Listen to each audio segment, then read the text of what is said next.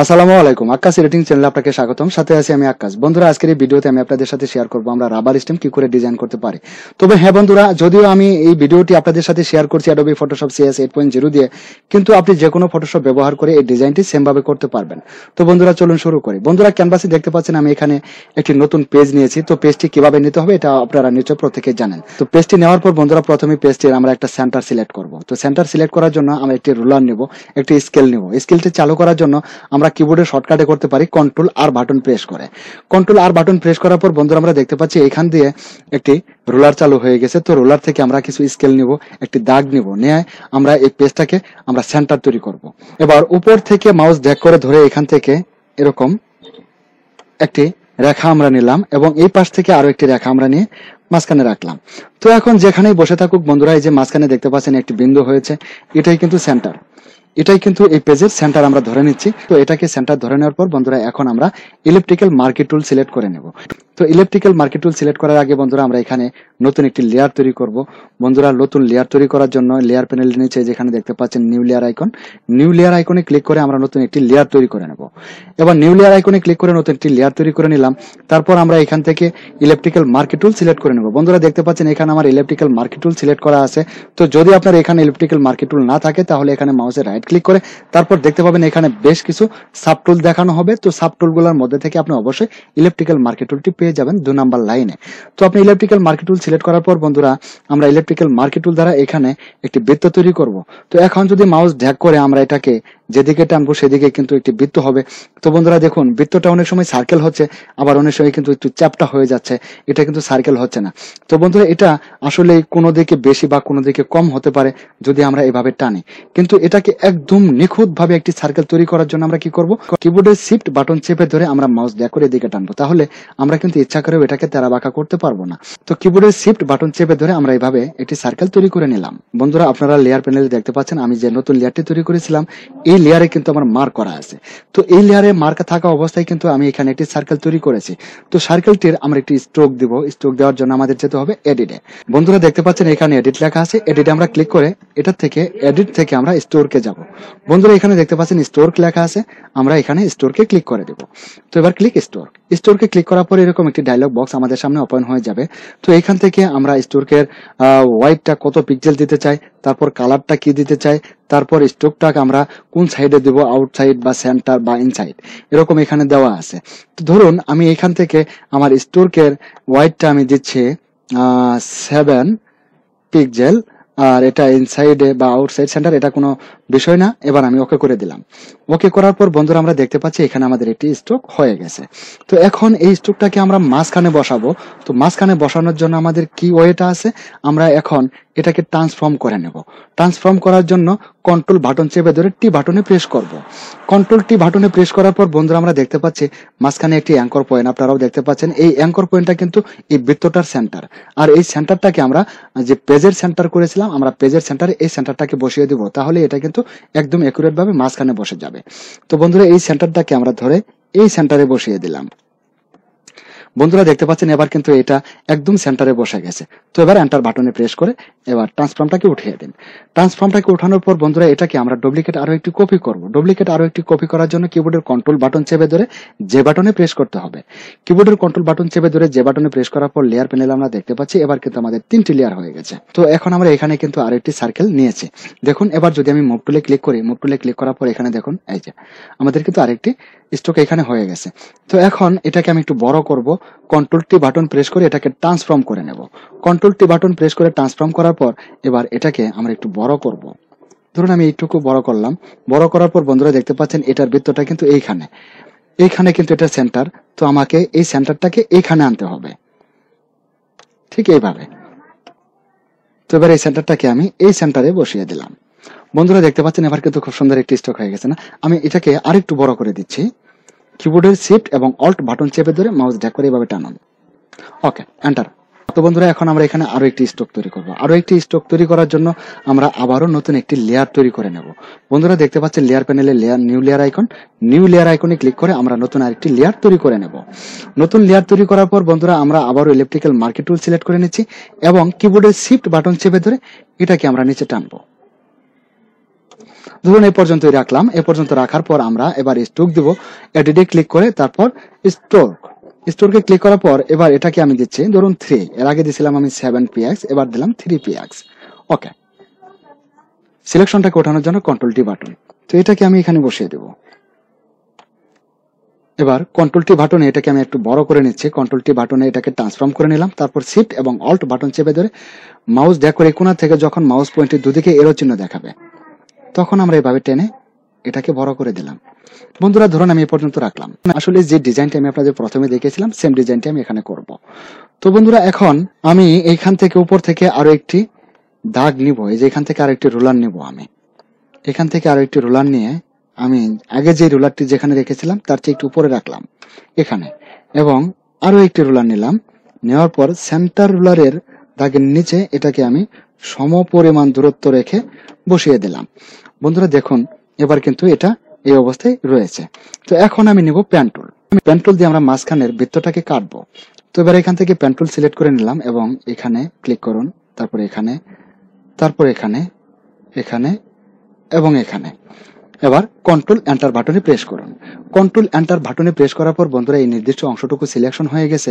এবার এখানে একটি বিষয়, আমরা যে মাঝখানের এই যে বৃত্তটা দেখতে পাচ্ছেন, এই বৃত্তটাতে কিন্তু আমরা কাজ করব। এই বৃত্তটাকে আমি যেটুকু সিলেকশন করেছি এই অংশটুকু আমি রিমুভ করে দেব। তো রিমুভ করার জন্য বন্ধুরা এই বৃত্তটি আমার কোন লেয়ারে আছে, লেয়ার প্যানেলে দেখুন এটাই কিন্তু আমার প্রথম লেয়ার, লেয়ার 1। এর নিচে কিন্তু ব্যাকগ্রাউন্ড লেয়ার রয়েছে, এটা আমার প্রথম লেয়ার। তো এই লেয়ারে আমি ক্লিক করে এটাকে সিলেকশন করে দিলাম, দেওয়ার পর এবার ব্যাক স্পেস প্রেস করুন।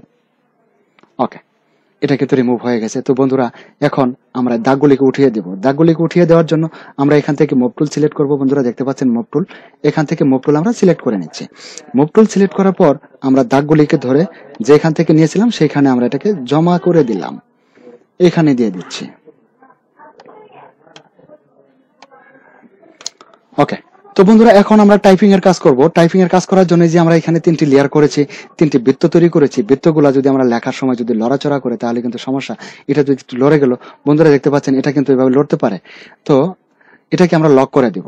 বন্ধুরা লেয়ার প্যানেলে আপনারা দেখতে পাচ্ছেন এটা কিন্তু আমার কোনোটি লেয়ারই লক করা নেই, শুধু ব্যাকগ্রাউন্ড লেয়ারটা আমার লক করা আছে। এই লেয়ারগুলি কিন্তু লক করা নেই। এই যে এখানে আপনারা দেখতে পাচ্ছেন লক আইকন, এই লক আইকনে আমরা যেই লেয়ারে ক্লিক করে লক আইকনে ক্লিক করব সেই লেয়ারটি কিন্তু লক হয়ে যাবে। তো এবার যেমন আমার এই লেয়ারে ক্লিক করা আছে, মার্ক করা আছে, এবার আমি লক আইকনে ক্লিক করলাম। এবার বন্ধুরা নিশ্চয়ই দেখতে পাচ্ছেন এই লেয়ারটি কিন্তু লক হয়ে গেছে।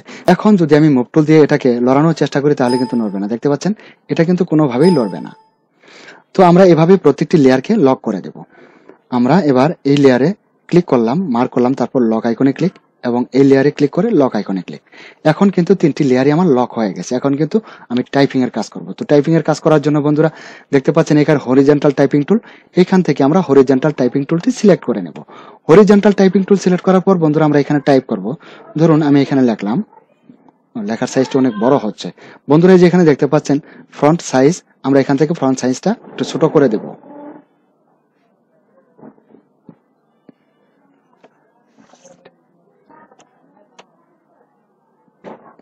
আমি এখানে লিখলাম স্ট্যাম্প।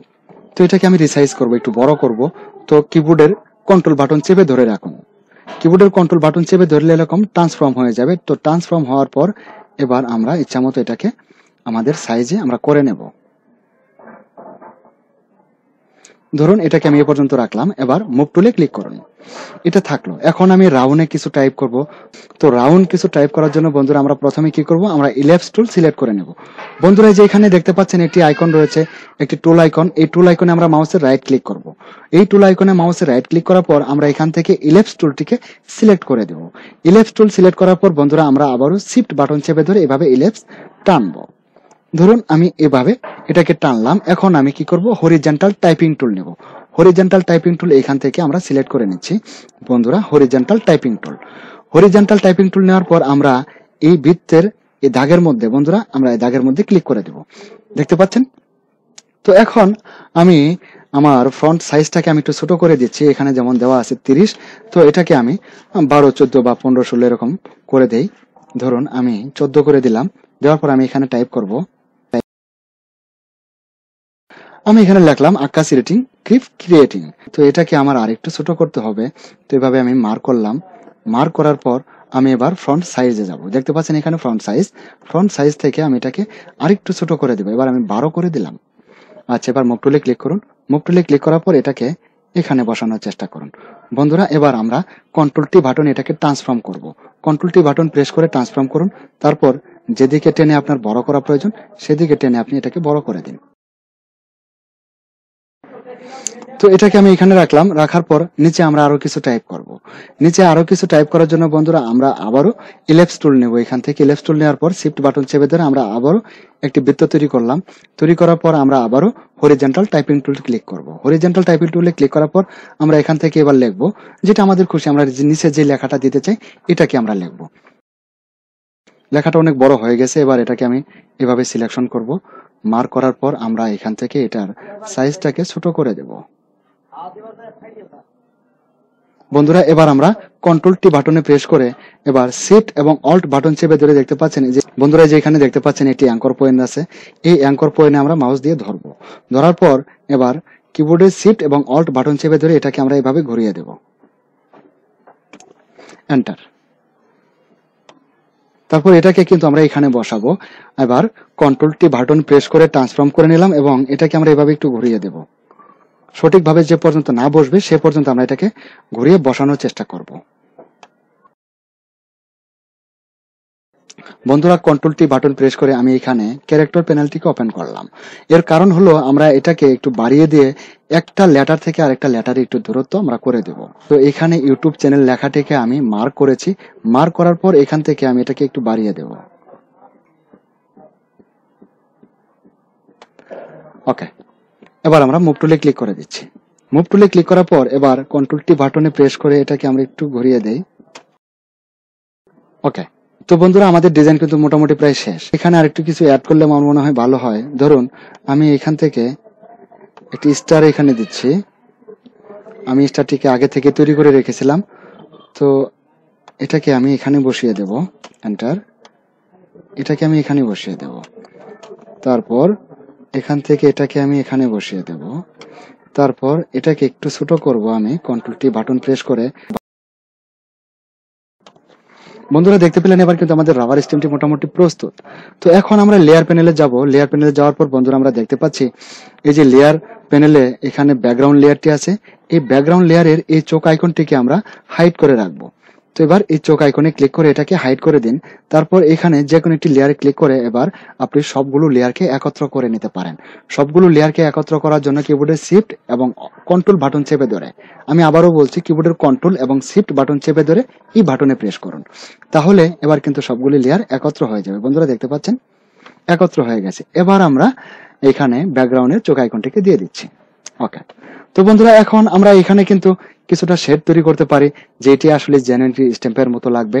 এটা করার জন্য আমরা যেতে পারি এখানে ফিল্টারে ক্লিক করার পর ফিল্টার গ্যালারি দেখতে পাচ্ছেন বন্ধুরা, ফিল্টারে ক্লিক করার পর ফিল্টার গ্যালারিতে ক্লিক করে এবার এটাকে আমরা কিছুটা টেক্সচার দিয়ে দেব। তো ধরুন এখানে টেক্সচার অ্যাড করার জন্য আপনি কি ধরনের টেক্সচার অ্যাড করতে চান, ধরুন আমি এটাতে ক্লিক করে দিলাম। বন্ধুরা দেখতে পাচ্ছেন এখানে কিন্তু প্রিভিউ করা হচ্ছে। তারপর আমরা কিন্তু এখান থেকে টেক্সচারের বিভিন্ন শেড আমরা এখান থেকে তৈরি করতে পারবো। এই যে দেখতে পাচ্ছেন এখান থেকে আমরা বিভিন্ন শেড তৈরি করতে পারি। তো বন্ধুরা ভিডিওটি আমি এখানে শেষ করব। পরিশেষে আপনাদের সুস্বাস্থ্য এবং নেক হায়াত দানের প্রার্থনা মহান রাব্বুল আলামিনের দরবারে রেখে ভিডিওটি আমি এখানে শেষ করছি।